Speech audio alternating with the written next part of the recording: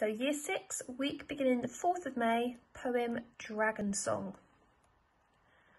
Like a white cloud in springtime, he skids through the sky, whistles tunes into valleys, pushes boats with a sigh.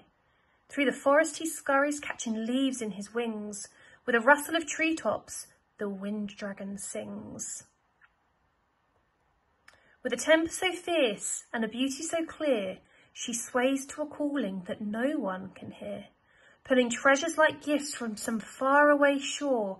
Wild and untamed, hear the sea dragons roar.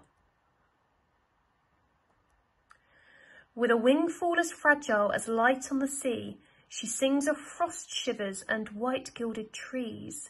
Unshaken she soars, while the wind whips and blows. Under sky-splattered starlight, the moon dragon glows.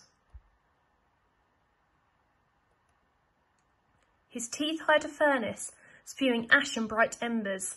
His scales dry and charred, a face man remembers. A flicking, forked tongue licks the sides of a stake.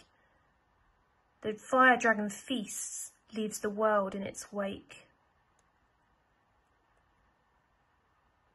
So that was the poem Dragon Song. Obviously, you've now got your task linked to you for this poem available on EduLink. We're looking specifically at the use of language and some of the things that the poet has chosen in terms of structuring their poem. Just one thing that I want to leave you with, I really like the use of punctuation in this poem. So when you come to writing yours next week, that's something that I really want you to focus on. I will mention that again next week as well. I've just come back onto this one here. We've got the hyphen in there. We've got the use of commas.